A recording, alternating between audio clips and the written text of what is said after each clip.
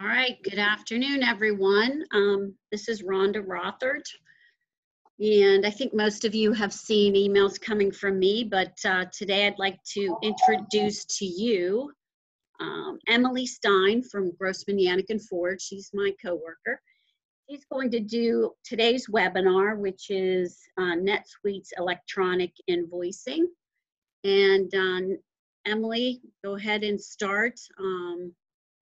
Floor's yours. Thanks. All right, great. Thank you, Rhonda.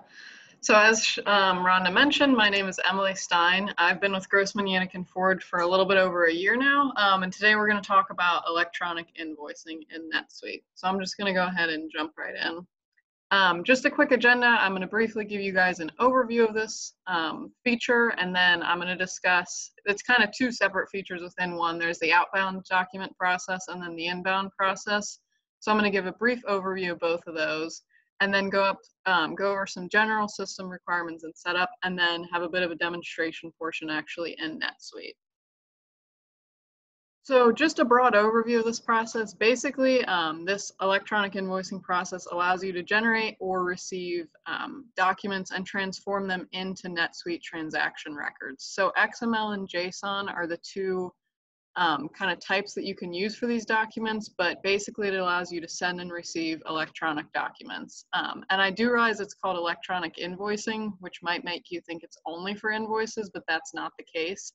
It actually applies to a broad variety of transactions in NetSuite. And one of the main benefits of this is that it can provide increased automation for your business processes. You can use scripts to run these processes automatically. But another benefit that is pretty prevalent today is that it provides increased compliance with governmental and regulatory requirements. There are different countries and different agencies who are requiring electronic transmittal of documents. So that is definitely a benefit of this feature for your business. So as I mentioned, within this process, we have the outbound process and the inbound process. So the outbound is generating and sending an electronic document or transaction. So broadly, what's going to happen is that we're going to generate a transaction record in NetSuite. And then we're going to generate the e-document and get that ready for sending. And then we're actually going to send that e-document to whoever the intended recipient is. And then they can receive it and transform it into a record in their system. So it's pretty straightforward as a broad process. There's some more detailed steps we're going to get into later. But overall, you basically generate and then send a document. Then we have the inbound process, which is what happens when somebody sends you an electronic document. So this is kind of the opposite if we think through the steps. They're going to create a transaction record in their system. They're going to generate and send the e-document, and then you will receive it. And it can be received through a variety of methods directly by NetSuite, or you can upload them into NetSuite. And then it is actually transformed into a record in NetSuite. So just some broad kind of system requirements and setup for both processes. You do need to install this Suite app and all the components of it. And then you can see I've listed here some of the required enabled features. A lot of these are probably already turned on in your NetSuite account, but you will need to enable them to use this if you haven't already.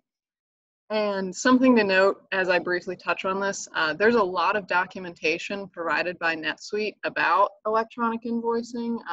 It's a little overwhelming how much documentation there is, but there are different guides that will kind of step you through all of it, as the setup can be a little bit complex. So just keep that in the back of your mind if this is something you're looking at, that NetSuite provides a lot of helpful documentation. But some of the other things that I want to note that you can set up, one of the methods that you can send e-documents through is email, and that's the method I'm going to show you guys today. And you can actually define what the email that goes out looks like and who the sender is from. So that's just a small tidbit, but I think it's helpful that you actually have control over that. And then you'll lastly want to just define a recipient of e-document notifications. This is kind of common across different NetSuite features, like the little box where it says set up, the error message recipient. You'll want to set that up so that you can keep good control over what's happening with your different e-document processes. So now we're going to actually go into NetSuite and do a demonstration, and this part is pre-recorded, the demonstration bit, so I'm going to switch my screens and play, and hopefully you guys will hear the audio. And if you don't, somebody just yell at me and we'll get that fixed.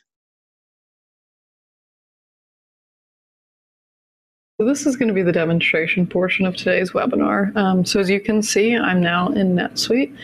And one of the things to note first is that you do get this nice portlet with the eDocuments bundle. And it shows you kind of outbound and inbound, the left and right here, and then documents for generation and documents for sending. And then documents for conversion, and then failures on both of those. So something to note that's kind of an important differentiation between the steps of the outbound process. Generation is different from sending the document. So when we make a test invoice, we're going to have to generate the e-document and then we're going to have to send it. It does not do that in one joint step. So that's just something I want to note. These numbers this will become a 1, and then once it's sent, it'll go back to 0, and this will become a 1. So the first thing that we need to do in kind of our setup is set up an e-document package. So if we come under setup and then e-documents, you can see we have packages, templates, sending methods, and a few other things.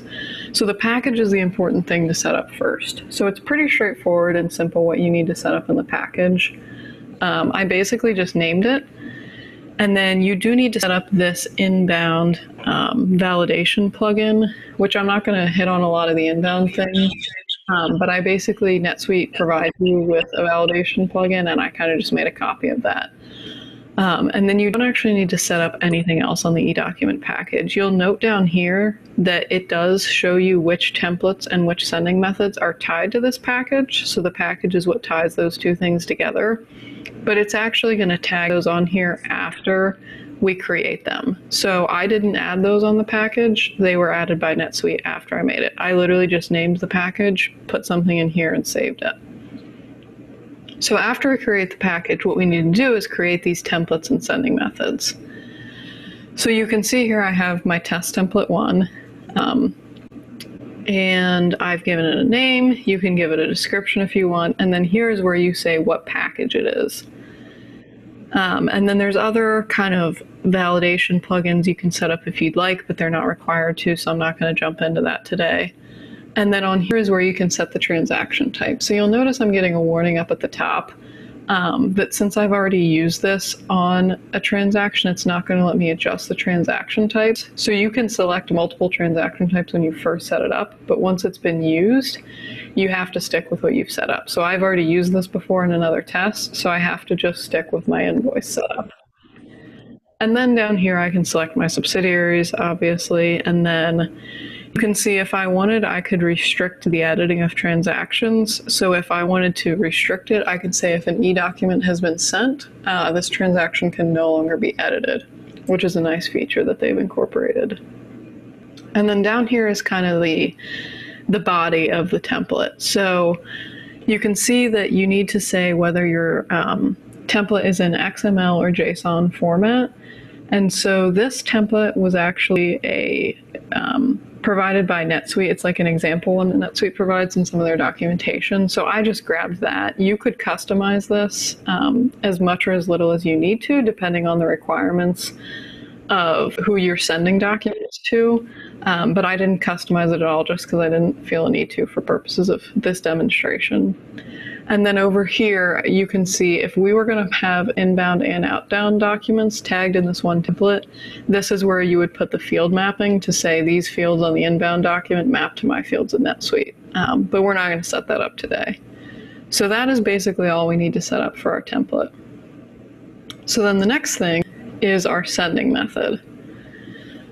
So this was kind of the other portion of this e-document package. Again, we have the template when we have the sending method. So in our sending method, we give it a name, and then we say e-document package, and that's where I grab my package. And then you have to give it kind of this plugin implementation. So I've just grabbed the default that NetSuite provides. And then the thing I want to talk about most on this sending method is what they've labeled the sending channel. So for purposes of today, again, to keep it simple, I'm going to send this by email. So you can see all I had to do was type email in here. But you can also use web services to send these. So if you wanted to use kind of a SOAP or a REST integration to send e-documents, you could do that. And you would note that in here. And then again, we select our transaction type with a similar kind of note. Since I've already used it, I can't edit the transaction type. And then we just grab our subsidiaries. So once we've set up all those three things, the package, the templates, and the sending method, we're going to need to make adjustments on the customer record.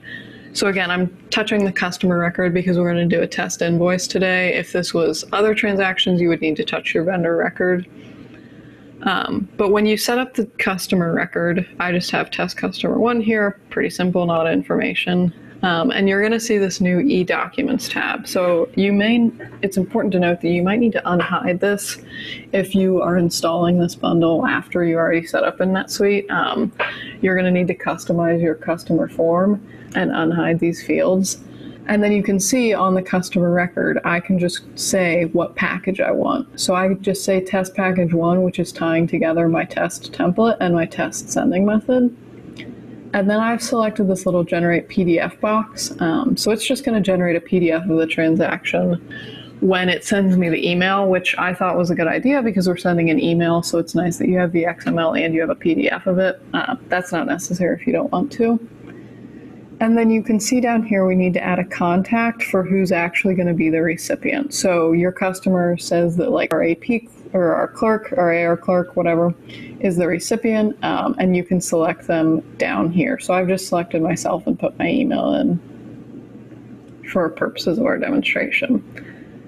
So I'm going to go ahead and add an invoice. And I'm going to say test customer 1. Let's create a volume with my naming. Sorry, I apologize, it's a little slow. And then we're just going to grab a location, and you could fill out whatever other fields you have on your invoice form. And then I'm going to grab an item, and this is just a demo account, so it looks like I'm buying a computer today. Nice new monitor. That's great. And then you can see that there's this e-document tab here, and it's actually pulled in from my customer record, the template and the sending method. So remember, I set that package on my record that shows the template and the sending method, and it pulled both of those things in here and remembered my preference that I want to generate the PDF. So you don't even need to look at this tab if you don't want to. So I'm going to go ahead and save this invoice. And it's just going to think about it for a second here. And then you can see that it has put this nice little button up here that says generate e-document. So this is kind of that first step. We generate it, then we send it. So I'm going to go ahead and click generate e-document, which again, you could have a script to do this. I prefer to just do it on the transaction since it's a one-off, but that would be kind of a business process for you to decide whether you want these to be automatically generated or each person to do it one by one. And then you can see we get this nice little green bar, the e-document has been generated. So if I come back home, I can refresh my portlet, and now you'll see that since it's been generated, it's ready for sending. And you can see on here as well, we now have this nice little button to send the e-document. So I'm going to go ahead and press send e-document, and it's going to say, all right, it's sending, and it's going to think about it here for just a second. And then it's going to refresh the screen and give me a confirmation that the e-document has been sent.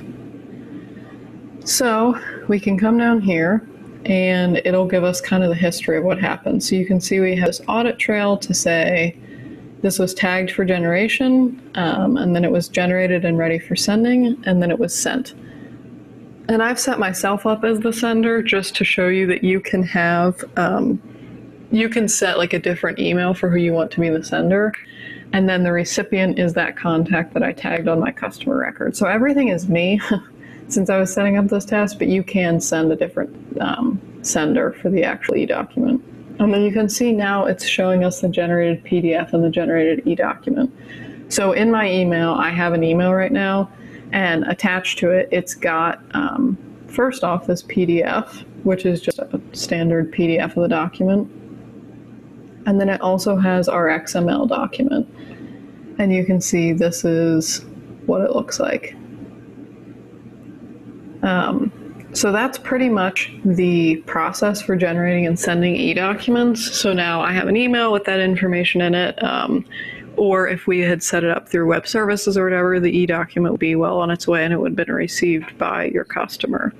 So that's kind of the broad process for how we generate and send outbound e-documents in NetSuite. And again, this works with inbound processes, but it's a little bit more complicated. So I just wanted to touch on the outbound today.